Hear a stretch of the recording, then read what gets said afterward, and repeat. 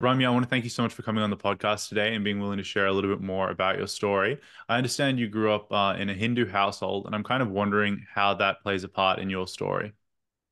Yeah, absolutely. Honestly, outside of like family dysfunction, which I think most families have, it was a pretty normal upbringing. My family, took time to pray at the temple, usually on Saturdays, but my dad did come to America when I was 3, and my mom and I moved in with my grandparents, so they were kind of the spiritual leaders of our house. And spirituality for me was waking up and going to the temple inside of our house and praying before school, go to school, come back, have a normal, just like do my homework, eat a snack, like have dinner with my family. And then before bed, we were expected to pray, not to go to the temple or anything. But generally speaking, I wasn't big into those Hindu gods or anything like that. Usually, my bedtime prayer, which was for myself, I would just pray to God.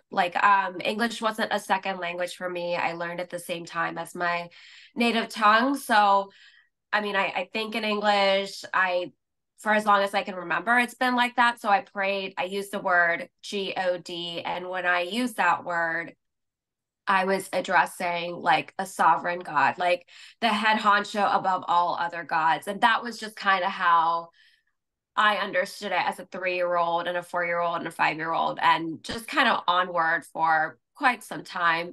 I did go to Catholic school while I was in India. So I had learned the Lord's Prayer at a young age. And so I do believe that we said it on campus before we entered the classroom. So I'm sure that had something to do with it. And there were times that I would go to the chapel at my school and pray to Jesus there in the chapel. And my grandparents never looked down on me for that. And my grandpa also made it a point to take me to church on Christmas. And he would tell me, okay, these are the Christians, this is their God, this is what they do. We still love them and we still honor them, but it's important for you to understand other faiths as well.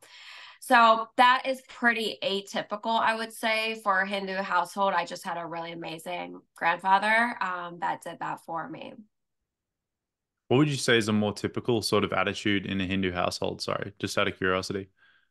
Um, you know what? There is no central doctrine really in Hinduism. I would say most people follow the Bhagavad Gita, which I have read. I actually read it in college because it was assigned for my theology class I was taking. I hadn't read it until then, but most families have like a patron deity and they pray to that deity, and each one of those deities have like a day of the week like assigned to them when the family will like do a puja. And like the higher up on the caste system that you are, the more involved you are in going to the temples and doing the pujas and things like that. I would say my family's probably somewhere in the middle of the road in terms of like devotion and piety. Not overly religious, but not under religious either. And I would say that it is very different than going to a church service, because when you go to a temple, you're not sitting in for a service. It's more like you might just go pray to the idols and leave. You might approach the priest and you might need a special type of ritual or blessing. And that's all, like all the families just kind of do that on their own. And each family has their own tradition and it varies like state to state and city to city. India is very diverse. There's at least 23 languages. There's tons of states. I think there's like 20 something states. So there's a huge mixing and mashing of different types of culture. And even the Muslims and the Christians and the Catholics that live in India and the Zoroastrians and the Jains, they're heavily influenced by this Hindu culture. And as you know, we have territorial spirits. Obviously, that's a land that's very much controlled by the Marine Kingdom or Hindu gods, like whatever you want to call it. They're both the same. So yeah, I hope that gives a greater insight. Yeah, no, absolutely. We actually had some neighbors of mine across the road who were Hindu, and they would always say, like, you can come pray with us. Like, we have Jesus there too, you know. So they were very inclusive and actually quite open to us participating in their faith life, which was really interesting Yeah. growing up. I'm wondering, did your Hindu background sort of introduce you into the occult practices you were later involved in? What was your introduction to witchcraft like for you? No, I would say my interest in the occult probably started when the Harry Potter books came out. Um, and just as a little girl, I knew there's no way that humans can imagine this stuff up on their own. Like there has to be some kind of fundamental truth or evidence of this. Like, how can people just kind of conjure this up in their head? You know, humans are not that creative, in my opinion. And so I started doing a little bit of research. I was very much a bookworm, very studious as a child, and I love checking out books at the library. I love fiction and I love nonfiction. So obviously now I'm going towards the nonfiction section, and there's all these books in the library just freely available on witchcraft and Wicca and ritual and runes and divination, and all the Greek mythology books are freely available. It's just it's just there. And my parents were like, oh my gosh, look at our daughter. She's reading so much. And my sister was also born when I was 9.5, almost 10. So we have a big age gap. So I did experience this time where I was left kind of unattended. Um, and a lot of attention was on her because, of course, she's the baby, right? She's a newborn child. So this was the time where it was easy for my parents to take me to the library, check out all my books, and I just like sit in my room and read all day. That's why I tell parents like you've gotta be mindful of what your kids are reading. You know, not all books are good, and there's far more heinous things available freely for children in school libraries now. So that was my introduction to the occult. There was this book, it was by Scott Cunningham, and he is an authority in the Wiccan religion, a form of witchcraft, very earth-based spirituality. And then there was also like turmoil in the home too. And it was called The Solitary Practitioner's Guide to Wicca. I think that's what it was called. And I started with simple visualizations of protection and understanding what different like tools were used in ritual and understanding basic runes, how they can like mark the seasons. And I just got this like rudimentary understanding. And this path continued all the way through middle school. And then when I was 13, I entered high school, and then I just couldn't care less about spirituality by that point. At that point, I was just full on like, I gotta do really well in school. I gotta get into the best colleges, and like my focus shifted to academia, and yeah, at that point there was so much turmoil going on in my home that I was like, there's no way that God is real. Like there's no way God has not lifted a finger to help my family with these things or help me deal with these situations. There's no peace in our home. There's no joy in our home. Our home is very broken. Like, so I couldn't care less. I didn't care if it was a Hindu God, Christian God, pagan God, whatever. So I was just over it. And then I just put all my, I just fired on all cylinders with school, focused on enjoying, good relationships with my friends, and then onward. And then, I have obviously like my testimony of how I came to Jesus on my ministry, Beach Bunny Ministries. But then I did have a story where I backpedaled into the occult, but this time I went full throttle exploring and experimenting in witchcraft for about 4 years, and it nearly ruined my life. I mean, I'm still rebuilding and it's been, gosh, like a decade. So that's kind of like the flow, and the exposure and involvement into the occult. And that doesn't necessarily have anything to do with the Hinduism. Although it was really nice to mix and match all the different doctrines.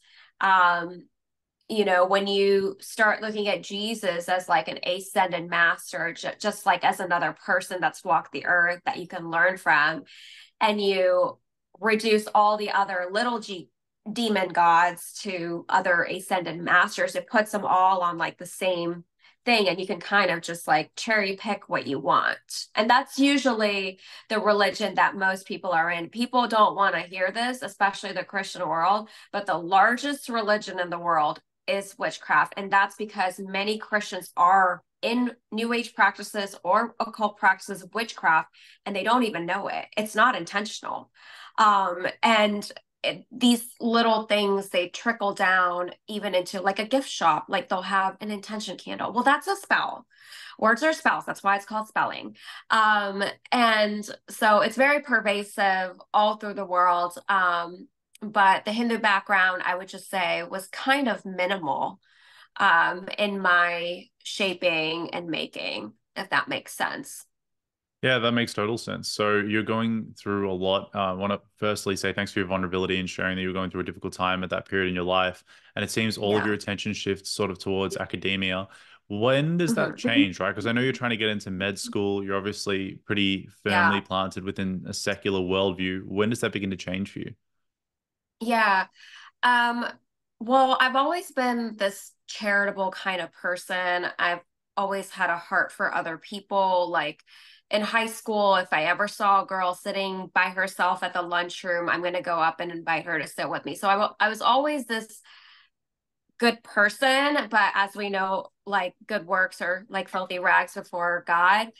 And so I was very focused on being like a stand-up student and like doing all my charity stuff, but I didn't understand why I couldn't win over any level of like divine help. I was tired. I was tired of doing everything on my own. I was tired of getting good grades, but still not getting the outcome that I wanted, which was to get into medical school. I was tired of doing all this and that, and just, in my opinion, I wasn't like a bad kid. Like I wasn't doing anything that would give me bad karma because I was still thinking along those lines and stuff. But really, my breaking point was when I wanted to know that I wasn't alone. I didn't care about heaven. I didn't care about hell. I didn't care about reincarnation. I didn't care about any of that. I just wanted to know that I wasn't alone and that I had help, that there was something or someone that loved me and cared for me that wasn't my parents, that wasn't my family, and it wasn't my friends, somebody that could literally fix my life if they wanted to. Um, and it was that vulnerability, that point that I had to get to, that had me become open to Jesus. Because on top of everything else, I was not treated very well by Christians. My first boyfriend was very abusive, emotionally abusive to me, and he was very manipulative. I actually believe that he must have had like borderline personality disorder. And he was my first boyfriend, like that really messes you up. And I was only 17, and he was Christian on a Christian scholarship, and he dragged me to church with him every weekend because he told me, if it makes me look good if you show up. And I'm like, okay, fine. So I would go, and I hated it. I hated how fake he was. I hated that he was a liar, and that this was supposed to be the example of like Christian. But then I had a very loving relationship in the remainder of my college years. And this man was a man of God. He was a godly man through and through. He prayed for me. He treated me right. And then he actually became the standard of what I would accept in my later years as an adult, of what I would accept in a relationship, because he treated me so well. Um, And I truly believe that I got saved because of his prayers and his grandparents' prayers for me. They were Pentecostal preachers, while his family, again, still treated me with a level of ugliness. The way his grandparents loved on me changed me. Like I felt that love of Jesus through them. And I basically had fast forward to being waitlisted at med schools. I had an anxiety attack. I've only ever had one, and it was this one. And I thought I was dying. And I approached this girl who went to the med school that I was a grad student at. And her name is appropriately named Mary. And I was like, yo, I don't know where you have all this peace, but I want some of it. Is kind of what I told her. I said, I'm doing all the right things. I pray for God to get me into med school. Like I've done everything right. I got my great MCAT score. I got my accolades, achievements. I got all that. Isn't that when God steps in and does what I can't do as a human? Like I don't have power as a human. And she told me the story of how she thought she failed an exam, and then she prayed and Jesus told her that she got her an 86, and lo and behold, she got an 86. And I was like, okay, sounds kind of crazy, but the worst thing that could happen is like nothing. I've been praying for years and nothing's ever happened my whole life. And she was like, my secret is Jesus. Like, I can just give you a booklet. You can read it on your own. You can just tell me how you feel about it. We can get together, have coffee. We can just talk about it. There's no pressure here.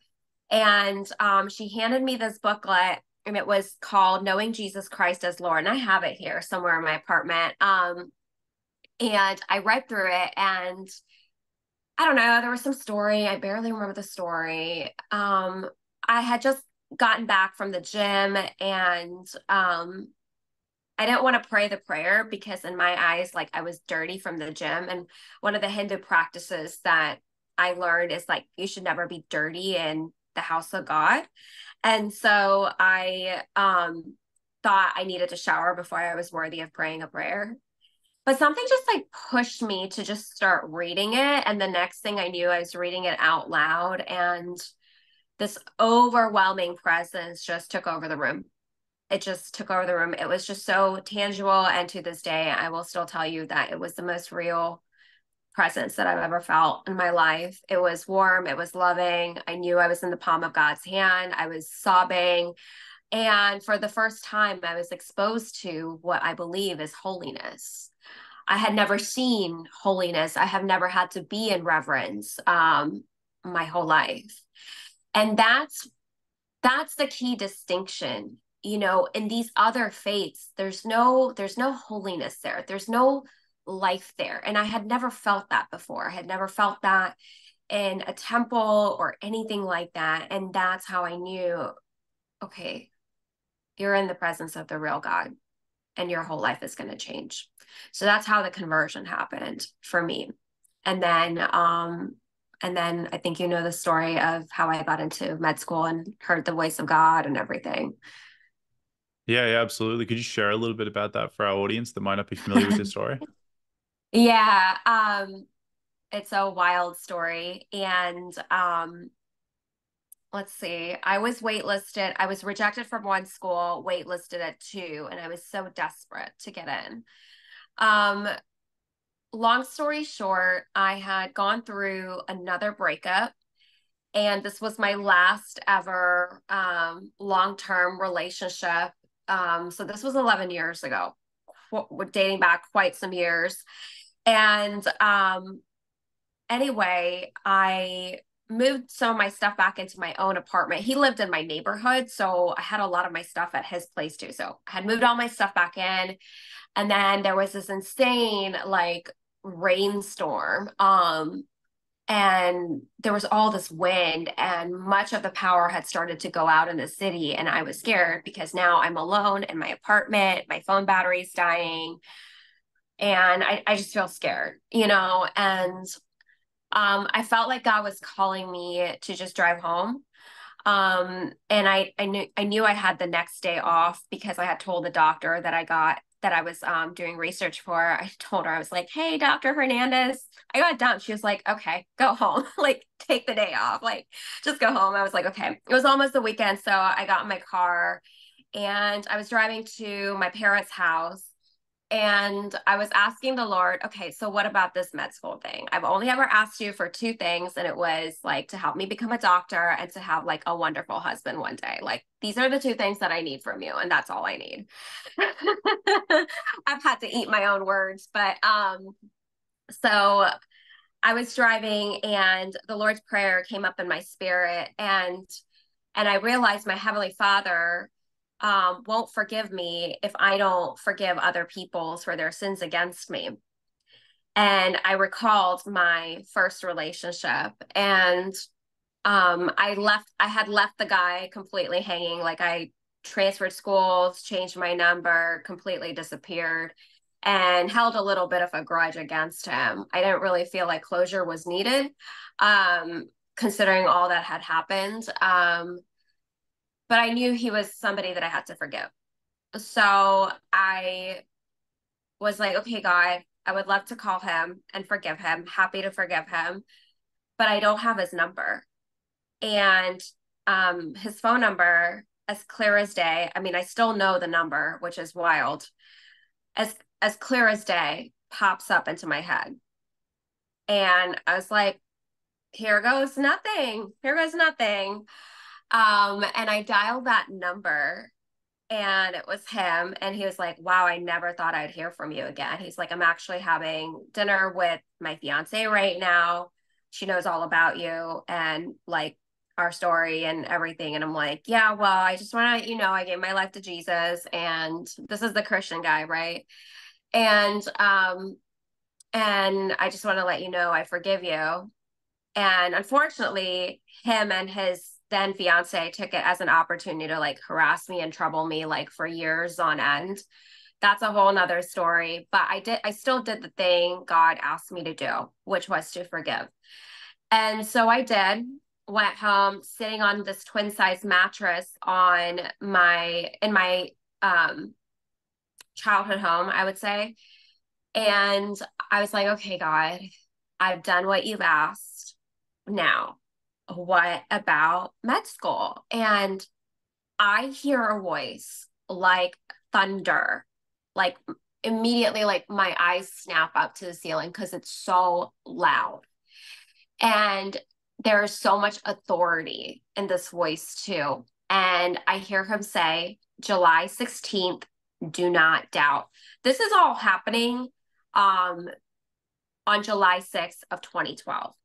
And he gives me the date of July 16th. And he says, do not doubt. So I've got 10 days. And I was like, oh my God, I think I just heard the voice of God, Old Testament style. And I ran into my mom's room and I said, Mom, I don't want you to worry about my future or like what's ahead for me, because I'm going to get into med school this year and you're not going to have to worry about a thing ever again. And she just stared at me. And I was like, okay, I'm going back to my room. And I went back to my room. And then I headed back up north. Where I was living, the city I was going to school in was like 4 hours away from my parents. So headed back home. And July 16th rolls around. Now I'm cowering in my bed, like hiding under my sheets because it's July 16th and I'm chicken. And and I hear now this like really gentle voice.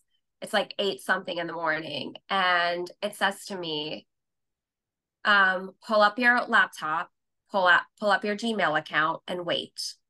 8:33 a.m., July 16th of 2012.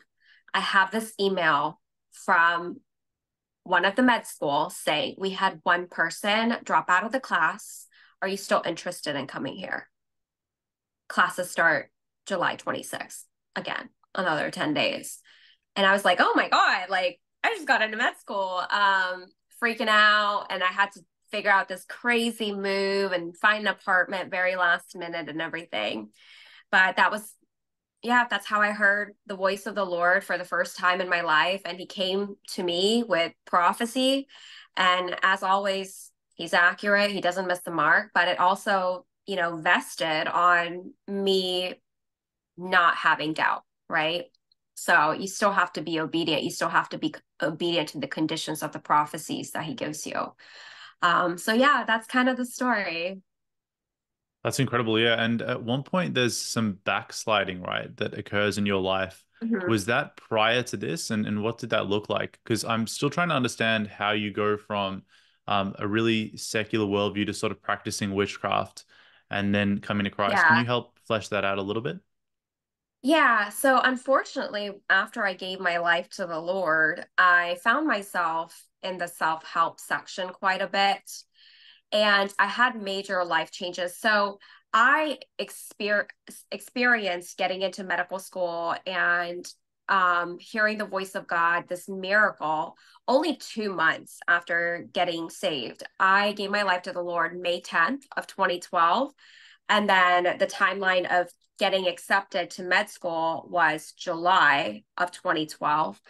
And then I had to move states away from all my infrastructure, away from all my friends, make new friends all over again. And then medical school is really, really, really hard. So had to move really, really far away. And I also got into the practice of yoga as a Christian. And this is so silly to me because when I first came into the Lord, I got hit with this like wave of like just lightness, this energy.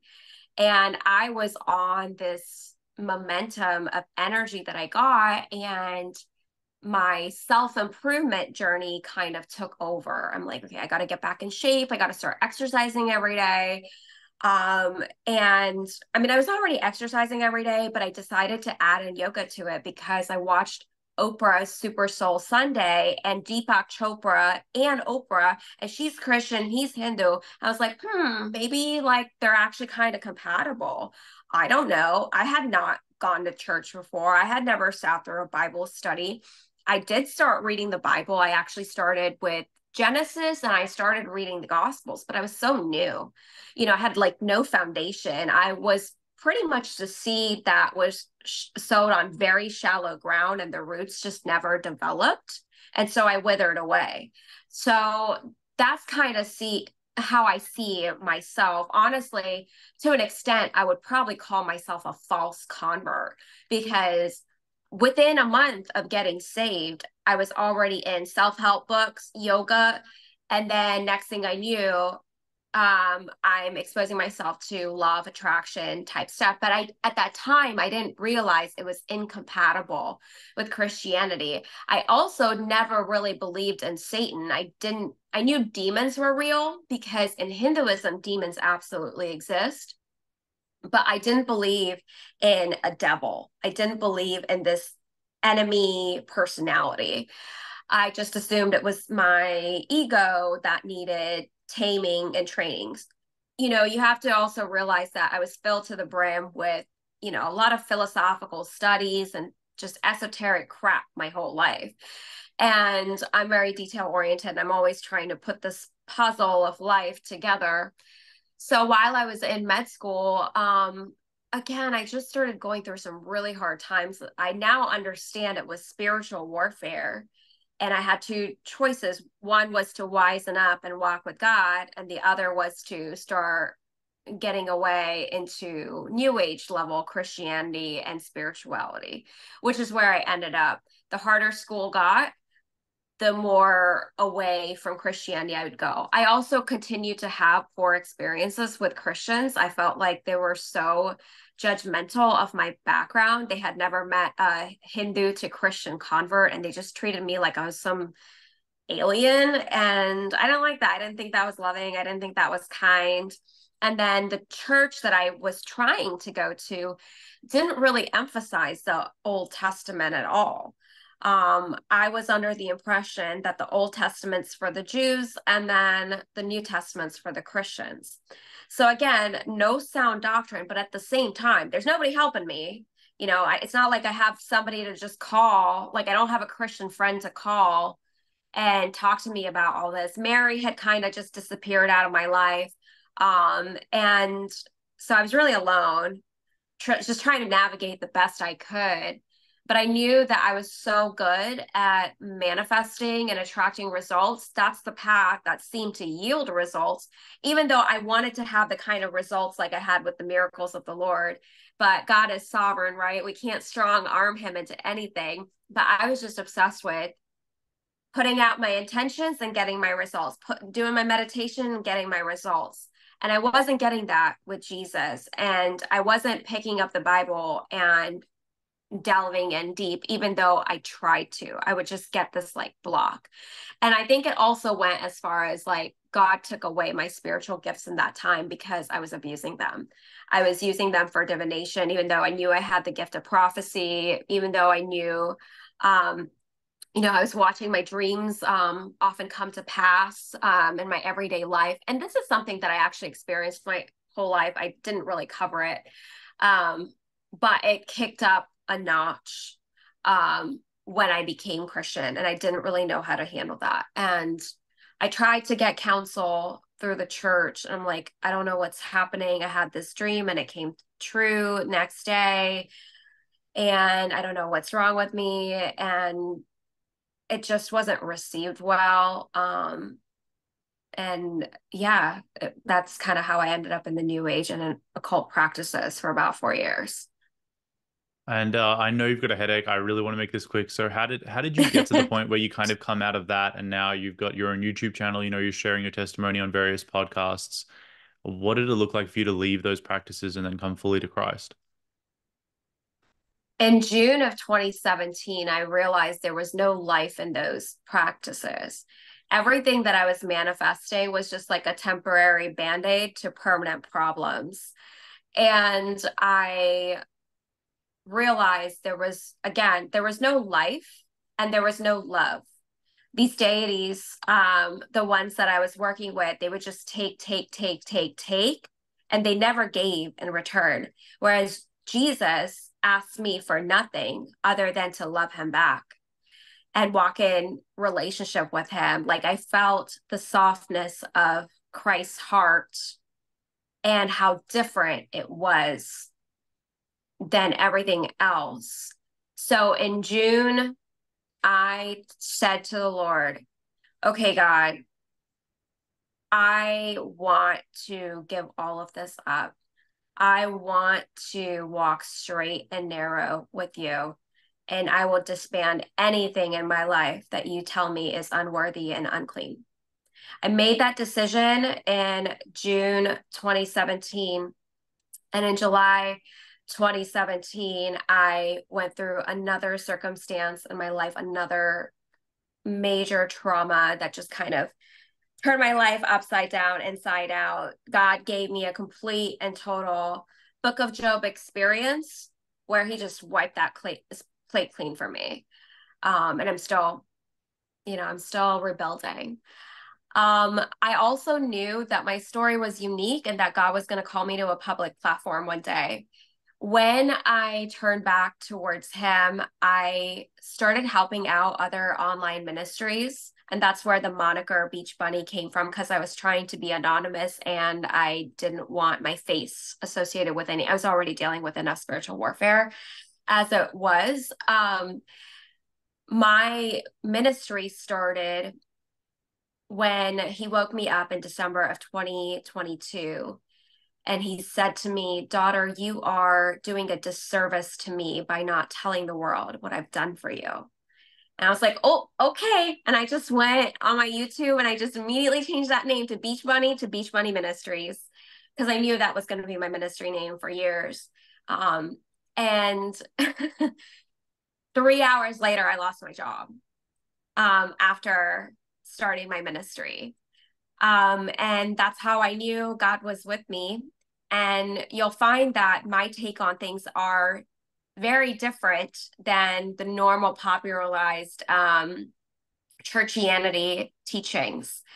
I focus very much on strategy and results. Again, I still have that love, right? one of the reasons I went off into the new age is because I could employ these strategies and I would get results right away.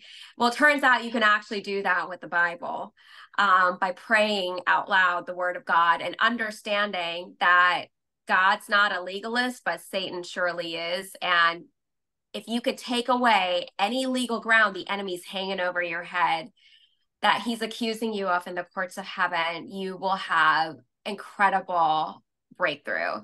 And that's really what my ministry is all about. It is going to shift in direction a little bit. In the future, I've taken a little break from it. I've also had some other life changes. So working around those things and just making the time for it, but it's going to go in a different way. But my prayer strategies that I teach yield fabulous results. You'll never meet a person who hasn't already been a character in the Bible. You'll never encounter a problem that hasn't already occurred in the Bible. So if you know the Word of God and you can identify the characters you're dealing with, the principalities you're dealing with, and the situations you're dealing with, you can go find them in the Word and apply them. You will have your results. And that's what I focus on.